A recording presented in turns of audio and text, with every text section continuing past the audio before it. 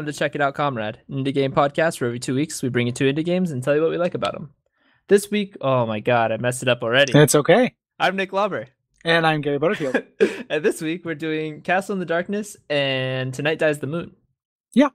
Let's get started. Nick, tell me what's cool about Castle in the Darkness. I will indeed. Castle in the Darkness is a retro platformer published by Nicalis. It was done by Matt Kipp, who was the lead artist on Binding of Isaac Rebirth. And it shows. It is a very cool low pixel aesthetic and a very, I feel, probably like Dark Souls inspired gameplay where it's just balls difficult and like very much about like learning patterns of enemies. Well, probably closer to like what Dark Souls was inspired by. So like closer to like Castlevania. Yeah, it's definitely got a lot of Castlevania elements to it. But yeah, so it's got a lot of hidden secrets that are really cool to explore. Apparently, although I didn't get far enough, there's a wider array of weapons and powers you can get up. Mm-hmm. But yeah, it's just a super solid game that probably would have sold like hotcakes if it was released in the NES era. Yeah, it is like a post Shovel Knight release kind of thing. Like this kind of people making the NES games they wish were out. Yeah. Feeling to it. I don't know if it's quite as good as Shovel Knight, or at least like not as complete. Yeah. The mechanics are a little bit more shallow, I think. I agree. But it is like a really, really fun Castlevania game. Like it is, really fun bosses that are, like Nick said, about pattern recognition. It's got like some kind of Metroidvania elements to it. Like they're in some nonlinear exploration. Yeah. Towns. People to upgrade your weapons, like merchants and stuff like that, are really cool. And where kind of the Dark Soulsness only really comes from the checkpoint system, right? And the kind of glee it takes in you dying. So like similar to like 1001 Spikes or something like that. Like there is a death counter that you get like when you die, and you get achievements for dying a certain number of times and everything like that. Like it is meant to be super difficult. Yeah, it is. It is definitely very difficult. So I did not get very far in this game because it's super hard, and I didn't realize the time dedication it would take to get like a significant chunk into it. But what I have played of it is like it's really, really cool. I like that despite it being super simple mechanics and stuff, that bosses there's like the Dark Souls run up to the bosses that you have to you will fuck up on by accident, just like right before the boss. You're like, I have to fight this I have to run back to the checkpoint, or I have to go fight this boss at half health. And I already died last time at the first hit, so what the fuck? Yeah, it is. It punishes rushing. Yeah, in that same way, and not just in the boss run-ups, but all the time. Like similar to how Castlevania is like very thoughtfully laid out. Enemies kind of cover each other. Yeah. Hazards are meant to overlap in a way that there is kind of a specific way to get through it without it feeling, it's not like I want to be the guy style cheap. No. It's just, you just have to figure it out.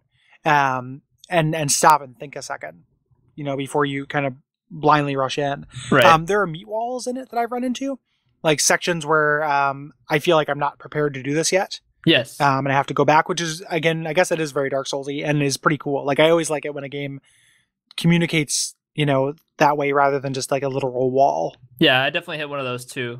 Pretty early on, there's like a castle I entered where everything was way too difficult, and I was like, all right, go back and find a different route because this is not where I should be. Yeah, it's a really good kind of expression of like, because the power-ups you get, the weapons you get, nothing that I've found so far in the game has been that creative. It's just like a really well done execution of it. Yeah. It doesn't innovate the same way I think Shovel Knight does. Where Shovel Knight feels like the best NES game, but maybe draws inspiration from like DuckTales, right? Or something like that, like a game with more kind of interesting movement and stuff. And the power-ups are much more interesting in that game. This kind of it's more generic power-ups, more generic movement and everything, but they did a really good job concentrating on the level design. Yeah, level design is super solid. Yeah, like if this had been on the NES, like this would have been a stone cold classic. I agree. Yeah. I also didn't get that far into it just because it is so hard.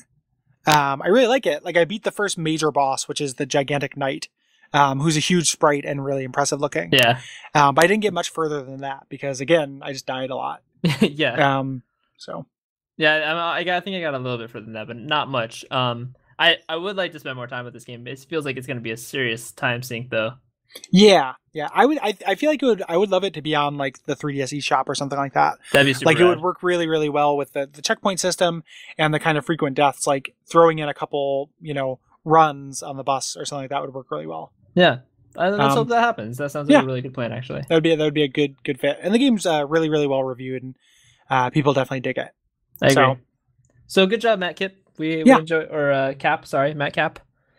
I love seeing a game like this that's made by one dude. Yeah, more or less. Like he had resources at his disposal, working into Kylus and everything. But like that's just very, this is just a guy who just decided to make the game he wanted to make. Yeah, just wanted to make us like the NES game he wished he was playing.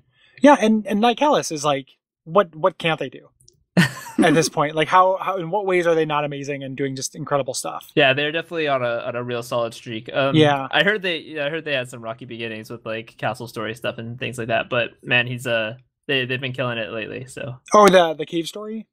I think the original, there was like stuff about one of the ports and like how they, I don't remember. I think there was funding stuff and also asset changes that people were not fans of. And you said Castle Story? Do you mean Cave Story, or is there another game called Castle Story? I don't know about? You're right, Cave Story. My bad. Because the port of Cave Story is really good, I thought. There's a 3D port that they may have also handled that people didn't like. I think that's the one I'm referring to. Okay, because the Cave Story Plus like 2D version is like the definitive version of that game. No, that one is really solid. You're right. Yeah, and then they're responsible for that too. So like, and then obviously Isaac and they Rebirth specifically. Mm-hmm. So yeah, they've done good work. So, I agree. Yeah. So let's talk about Tonight Dies the Moon, which, as we've fully expressed a couple times now on this episode, we're big fans of Tom McHenry, who Gary has some little ties to. I met him through, like, he is friends with my girlfriend, but I met him through the game first before I knew him. Right. So because I played Horsemaster before I met him in person, and we've hung out for a grand total of one evening. So okay. But in case anyone's going to accuse us of collusion. Yeah, exactly. Just want to let the Gators know that there's some light ties here. Don't feed the Gators with us. We're both big fans though. If you go back to a really early episode, we did a Horsemaster. Yes. And he just makes some super solid Twine games, which are text adventures that he publishes for free on his site. This one's actually not published on the site because it was part of a game jam, but the Anthro Jam, which was put together by Zoe Quinn and her boyfriend Alex, and it was a themed game jam around 50s retro nostalgic sci-fi. Nice. Which is very cool. Like that's an awesome theme. Good theme. And I haven't played anything else from the game jam. No, but it's all available if you go to anthlojam.com. Yeah. And you can find all this stuff. But I was most interested in this just because of the pedigree. Yep. Because Tom's a cool guy, and this definitely fits the same sort of themes that he published in the other two games we've looked at. So Tonight Dies the Moon is, as I said, a text adventure. It takes place in the year 2000. And the general setting is that the moon has been populated for a while now by kind of some refugees from Earth, and since then the Earth has been at war with the moon. Yeah, well, it's real tongue in cheek. Yeah, and it's real. The war's real one-sided. Yeah. Earth keeps fighting the moon. The moon keeps trying to live on despite being bombarded constantly. And the game's real neat in that you can play as either a Denzian of Earth or a Denzian of the moon and get to complete different stories in this setting. Yeah, it's kind of two games. Like the Earth campaign or what have you is much closer to what we've seen from Tom before, where it is kind of an emotional story. One of the things that Tom does a lot with his Twine stuff that I think is interesting, and this is essentially what Power Cycles was, is trying to do stuff with Twine that it's not necessarily made to do. Right. So there's like this little like shooting segment. There's like a part where you're at this like boring dead end job and everything. Like he kind of plays with the format of it, and kind of shows in this dystopia that he's made what life is like for an Earthling. If you play as somebody who is a moon denizen, then it is like a sim. It is much, there's more mechanics to the game in that respect. And that's something I haven't really seen him do before that is pretty neat. In the spirit of disclosure, though, like, and this is interesting, and we'll talk about it during the spoiler section. I didn't think there was an ending to that, and I guess there is. Yeah. There's two different endings I found. It doesn't get too far, but we'll talk about that in a little bit. So, on top of his themes of trying to do things with twine you're not supposed to, he also builds a lot of kind of strange dystopian commentaries. The Earth side's really neat. I have when you started off, you have like a birth name, but one of the very first things it asks you is what is your I forget what he called it, but it's you can change your name on a whim. And it's essentially used by everyone as basically their Twitter status. Where your current name, which you can change it, I think it might be current name actually, which you can change at any time, people will use to like reflect their current emotions. It's your change name. Yeah, your change name, yeah. And you can the character you're playing as kind of makes fun of people for changing their name for sponsorship. Corporate interests have paid them to change their name to advertise their brand. Mm-hmm. And I thought that was a really fun thing for Twitter to become your name. That was a neat theme. Yeah, or like passive aggressively changing your name. Yeah, to things. That's like one of Tom's big strengths is this kind of wry talent for dystopianism. Yeah. Which comes like very clearly, and you can feel this in Horsemaster, and you can doubly feel it here, comes from like barely contained contempt for his job. It feels like, which I really appreciate as somebody who has mostly had jobs I've absolutely hated. Yeah. Almost exclusively. And that's really fun. And the game, he's just a really sharp writer. Like, it's very funny. Yeah. And this is no exception to that. I mean, I will say, like, for me, the moon section, which I thought this was kind of part of the point, and I'm really interested to have you kind of spoil this for me, because it felt like, hey, it's the moon, it's this big glamorous thing. The play was really demoralizing and boring to me in a way that I was sure was intentional. Absolutely. But I thought it not ending was part of that.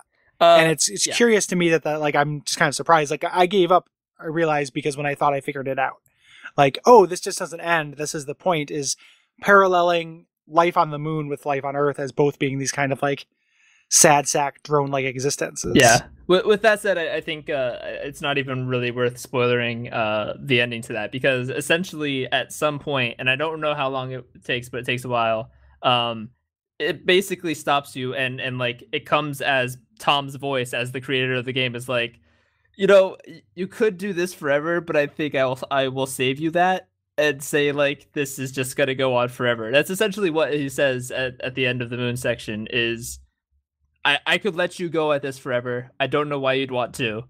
Yeah, that's really cool. Yeah. There is one alternate route to that, and that is managing to buy yourself a ticket to Earth, which I played a second time just to maximize myself and get that ticket paid for. And that one, it's essentially just a quick blurb about your person or your character getting on a ship and becoming a citizen of the US, basically by saying they're no longer like turning themselves in, no longer an enemy of the Earth, and that allows them to come back and become a citizen of Earth. So it's used as propaganda. People who come back to Earth from the moon as these war criminals turning themselves in. So, because I mean, the idea being like when you're the Earthling, you want to get to the moon, and the idea that like I thought and I guess I did, where like I kind of figured out where it's like, oh, both these people want what the other person has, and what neither of them have is very good. Yep. Which is that's an interesting thing to explore in like a sci-fi milieu, and so very very cool. Like it is that is what these kind of little games are good for. I think is like expressing an emotion or an idea. Yeah. And he's really good at that. The dual dystopia where both sides think the grass is greener is pretty cool. Yeah. It's a neat theme I haven't seen before. Yeah, it's very cool. Like, so, again, full disclosure, like I know him and I have a vested interest in him succeeding, but he doesn't make any money from this. Yeah. Like it is free.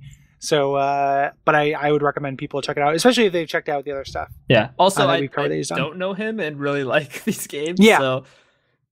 So you can trust Nick even if you can't trust me. Yeah. And you can trust me because, why wouldn't you?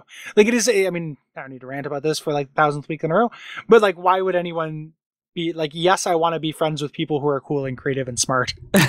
So you sue me, like, no, I'm going to, because I cover games, I'm going to exclusively like limit myself to being friends with people who don't make things. Yeah. That's dumb.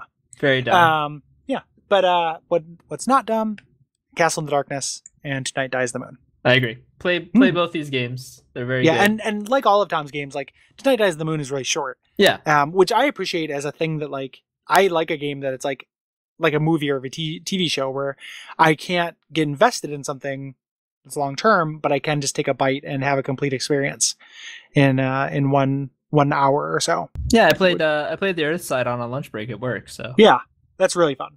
So.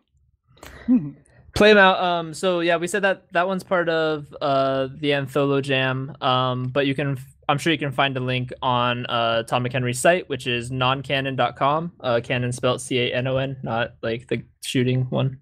Mm-hmm. And you should also follow him on Twitter at Tom McHenry because he posts a lot of really funny comics. Yeah. Yeah.